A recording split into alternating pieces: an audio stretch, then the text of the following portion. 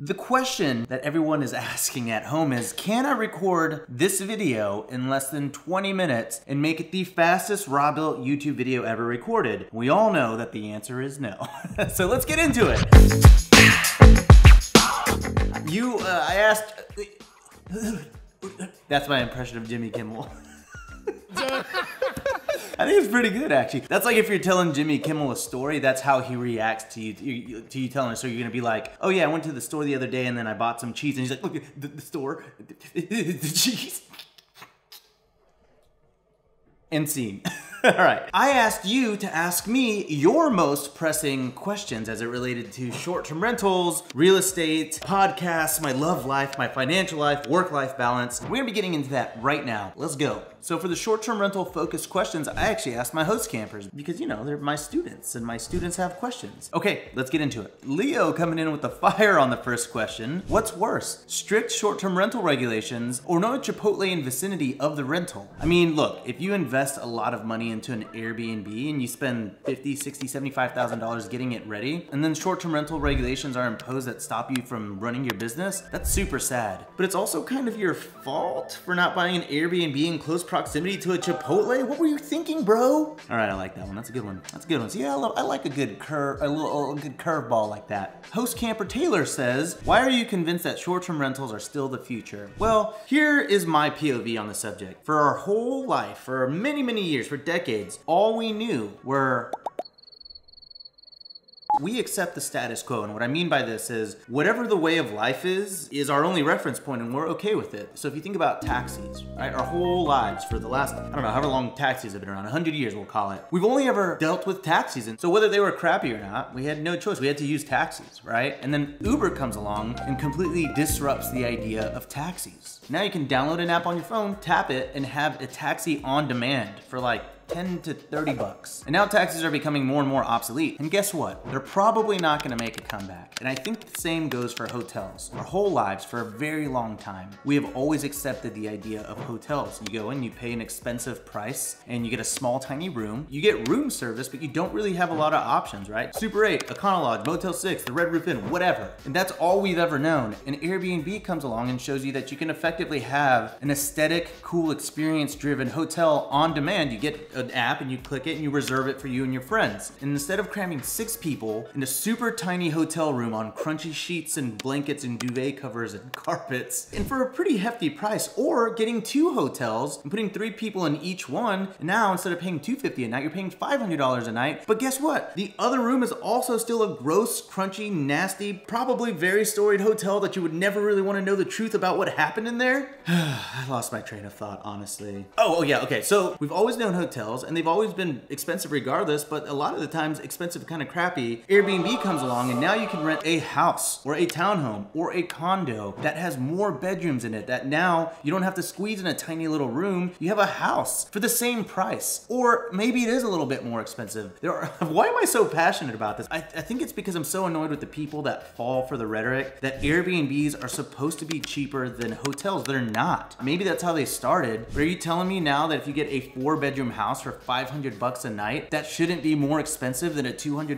motel? It's like crazy. So now people are finding out that it's fun to travel with friends and family in big groups under one roof, because that makes traveling so much more convenient. Sure, it may not be private, but it's a lot more communal, and you build way more memories as a group sharing one space together than cramming like sardines in some dinky hotel. So I think short-term rentals are the future, because now hosts are just trying to one-up the experience little by little by little by little, to the point where now Airbnbs are these freaking insane places to stay for a relatively affordable price when you divide it over the group of people. I don't think it's going away. I don't think hotels are going away the way that taxis are, but they definitely have good reason to be worried that I'm here to eat their lunch. And you too. Next, wow, okay, I was supposed to, I told Caleb I would answer these very short and concisely, but you guys got me all fired up. Oh, I hope you cut that. Natalie asks, your movie inserts are hilarious. Whoa. Yes! I'm hot, and you're not. I've been working my ass off. Yes, I know that. Okay, you guys, listen up. You get high? Sorry, folks.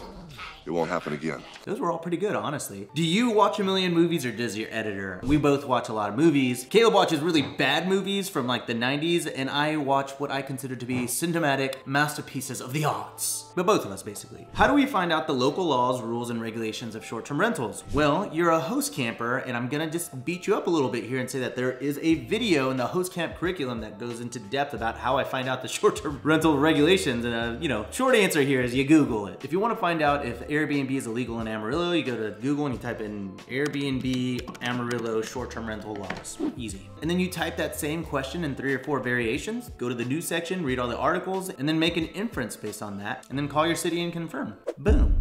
Usually. Sarah says, design regret. What's something you spent money on for your first short-term rental that you regret? Nothing. I spent nothing. I spent no money on my Airbnb. Our company is worth nothing.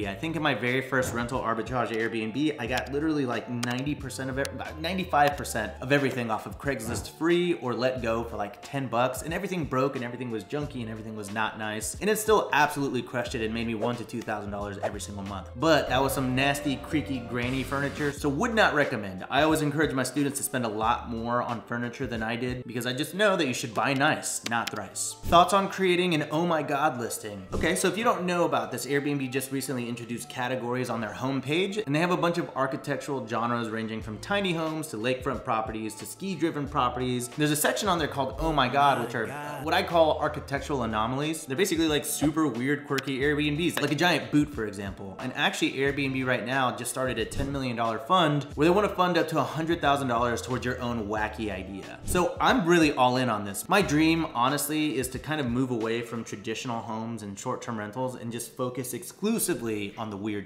shit. Honestly, like, I'm a big fan of things like a big giant boot or the big giant potato in Idaho. To me, those are really bookable experiences, and I think that people will pay top dollar to stay in them. And honestly, even if they don't, like that giant potato, I don't know what it costs, but let's just say it costs $50,000. I think it books for like 150 to 200 bucks a night. I mean, that's not necessarily top dollar, but relative to the cost of that potato, that's top dollar. That's crazy. You know, like, that's what I like about the oh my god listings, is that they don't have to cost you a lot of money. They really don't. It just comes down to how creative can you be. So for me, I think as I chase happiness and what I really want out of life, I think really focusing on like tiny homes and weird, cool, unique glamping and tiny home and just wacky Airbnbs will be the passion that I start chasing here in the next couple of years. So if you want to help me chase my passion and you also want oh my god listings and you want to invest in them and you want to be a capital partner in something like that, there's a link down in the description below where you can fill out a form to invest with me. And also, speaking of chasing your passions, if you're passionate about getting started in the whole short-term rental game, if you want to start an Airbnb business, if you don't know where to start, if you want to quit your job to become a full-time Airbnb host, if you fit any of these categories, then please consider enrolling in Host Camp, my 12-month Airbnb mentorship program, where I basically give you the blueprint, exactly how I did it. And I teach you everything that I have to teach from up here and down here. All right, down here. You know what, seriously though, this is one of the great joys of my life. My students have way cooler listings than me, and the fact that I get to impact the short-term rental community in that capacity and help people make money and follow their dreams, it's what I consider like it's goals. Like, I've reached it, I've arrived, I've done what I set out to do, and that's impact you guys. So if you wanna book a call with my team, you can head over to hostcamp.com or you can click the link down in my description below. Anyways, not to get too sappy, let's keep going here